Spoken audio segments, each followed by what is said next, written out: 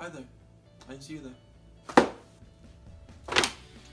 Well, today, I will tell you a story about my life.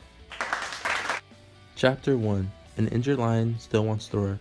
I've been called many different things in my life, some bad, some good.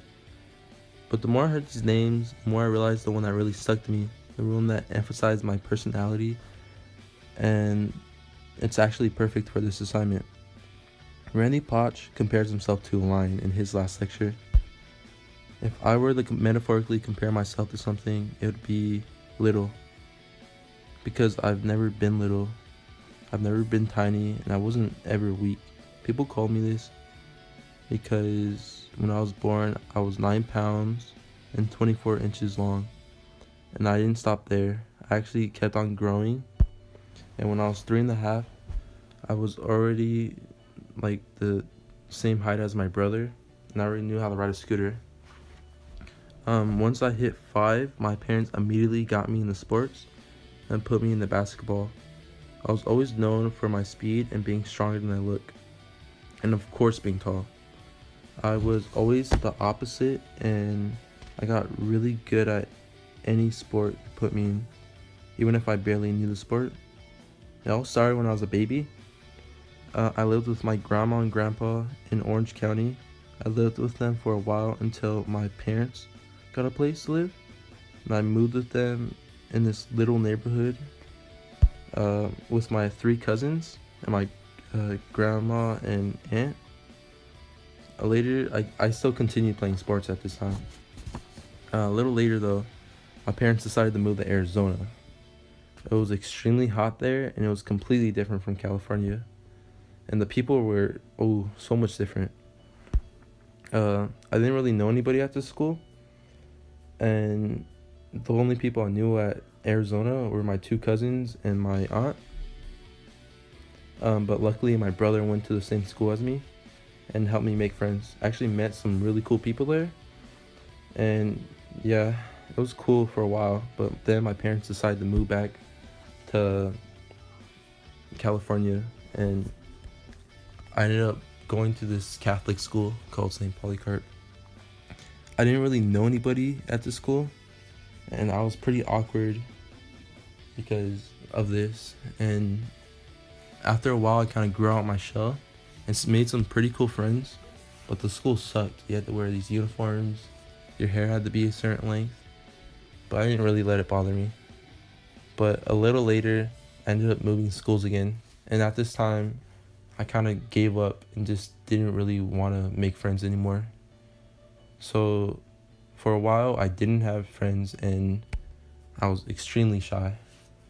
But luckily, I did make friends, and I'm actually friends with him still till this day, and I'm glad for that. And a little later, I ended up going to junior high. I was still pretty shy in junior high. Like, if you knew me from that time, I wouldn't talk at all. A little later, I got back into sports, and I played, I played football and track, and I fell in love with them again. But a little later, I hit my freshman year, and I decided to not continue playing track or basketball, and I just stuck with football. I really cherished it, and it was fun, and I wanted to really focus on football and see if I could potentially make myself better, and hopefully I make varsity next year and I continue to better myself, and hopefully this is possible. Chapter 4, The Parents' Lottery. In my life, there's always been 2 people that have guided me in life. One was my mom, and one was my brother. My dad was there for me in the beginning, but kind of drifted away as I got older. And he's like a tough, angry man who, I don't know, he's just really angry all the time. He's kind of why I had anger issues when I was younger.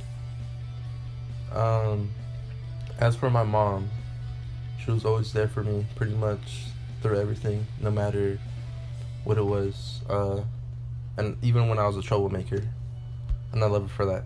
She is definitely where I got my personality and has taught me never to give up on what I want and to ignore all the negativity in like your life and to think how you are like luckier than other people. She's also like really caring and would do anything for her 3 kids and has always been there for us. My brother has like more been a father figure than my dad. So for my parents' lottery, it would have to be my mom and my brother. He's always been there. He's really tough on me, but like in a good way. He's got me through a lot of sports and has pushed me like a lot. But even though I don't see him as much as I used to, he's still always been like that. He's still like a father figure, and I still care for him and love him. As for my mom, she's really positive and she tries to never think of things in a negative way, and it's perfect, and I love my family and I love both of them.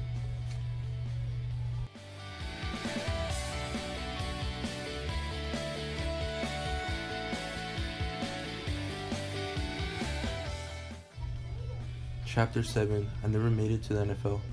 Often you have dreams and goals from your childhood, just like Randy.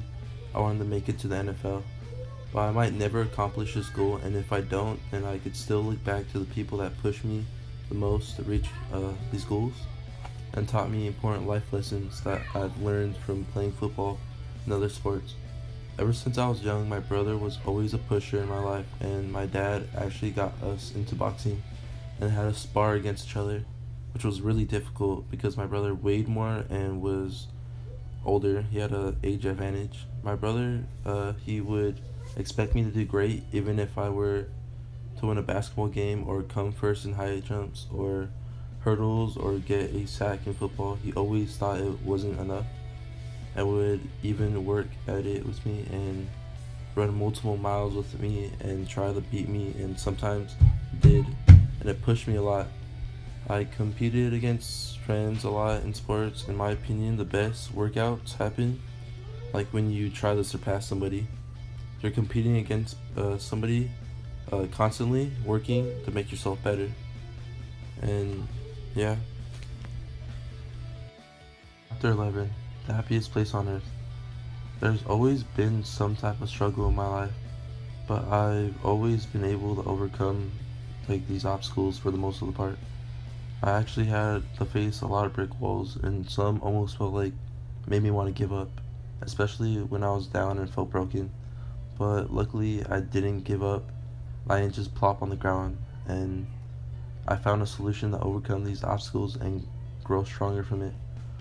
One brick wall was I was really depressed when I was younger, which was because I lost a lot of family.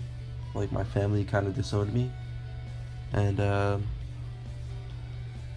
lost a lot of friends too. I didn't really want to go to school, but I kind of like overcame it and just played a lot of sports and just talked about my problems and made friends that had the same problems as me, and yeah.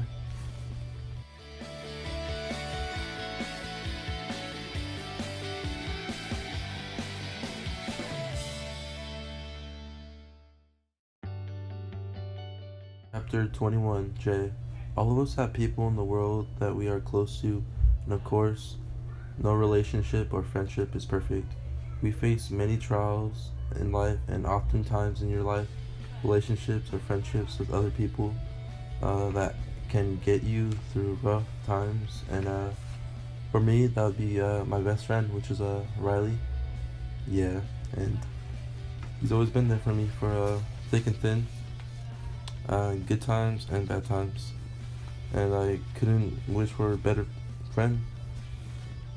Yeah.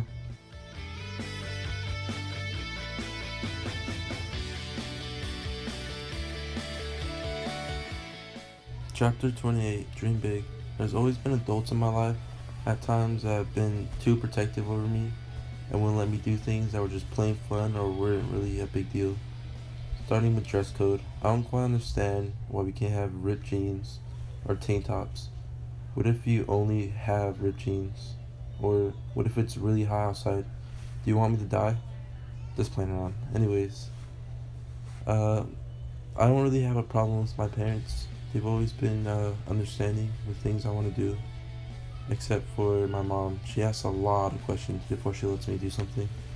But besides that, it's this dress code, man. Like, why can't I wear a tank top? What if I want to show off my muscles? I'm just playing around. But other than that, yeah, I don't really have any problems.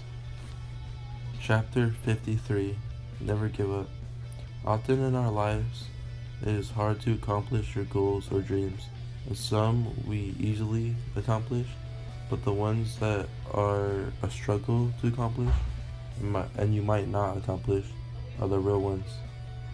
For me, it's my permit.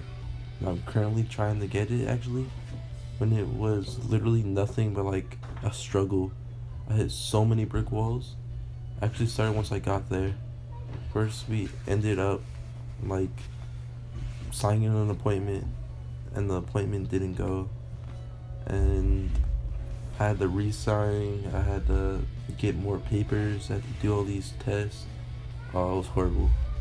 But pretty much that's one of the only hard, difficult things right now. And yeah.